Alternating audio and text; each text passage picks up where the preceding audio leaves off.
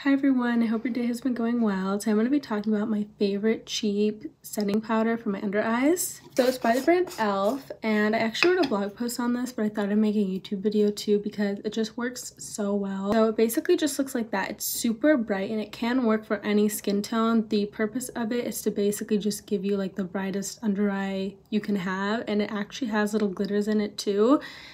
It went viral all over the internet. So when I picked it up, I was really happy. I got the last one in the store. There's actually two ways to apply this, and the first way I'll show you is how to basically get like that super bright white under eye, and then the second way kind of looks a bit more natural, but it's still pretty bright. The first option is just a really nice kind of small and precise makeup brush, and this will help you with kind of getting into the inner parts of your eye to really give you a bright base. So I just put my hair back because I don't like to have my hair like kind of all over the place whenever I'm working with powder. Definitely not the best idea. So all you want to do is you basically just want to kind of like swirl the brush and have it catch the powder. So I'm just going to show you how to do it.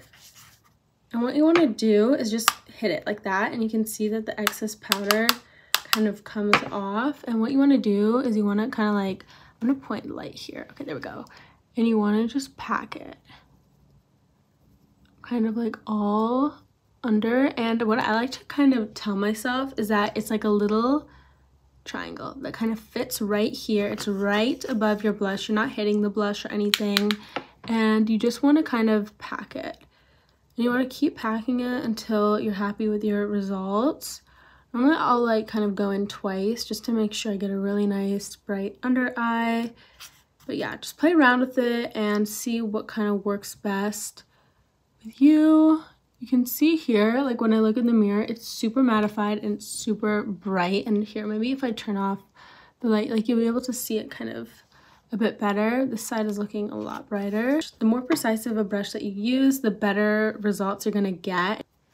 And that is what the first side looks like. I don't know if it's like showing up in the camera, but in real life, it's very bright. And I've actually gotten a lot of compliments with this powder too. So now we're gonna go kind of like the opposite way, and we're gonna use a bigger brush, and this is gonna help you with kind of evenly distributing everything, but making it still look pretty bright and natural. And so what I like to do is I kind of just put it into the pan, and then I'll kind of just swirl it like around, as you can see. And then I hit it again just to make sure that it doesn't get too bright. And then what I do is I pat it in. With powders, I don't really find, like I don't like to sweep them. For some reason, I find that it just doesn't look as good when I sweep it. So I kind of just pat it in. You can kind of look up too to like fit it into your eye. And then I kind of just pat it like wherever. And you can see here, it's a lot more white. And then here, it's kind of bright everywhere, but it's not as light. So yeah.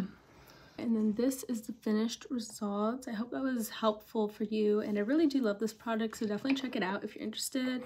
But yeah, I'll also link the blog post down below on it if you're interested in reading that. Thank you for watching and have a great day. Bye.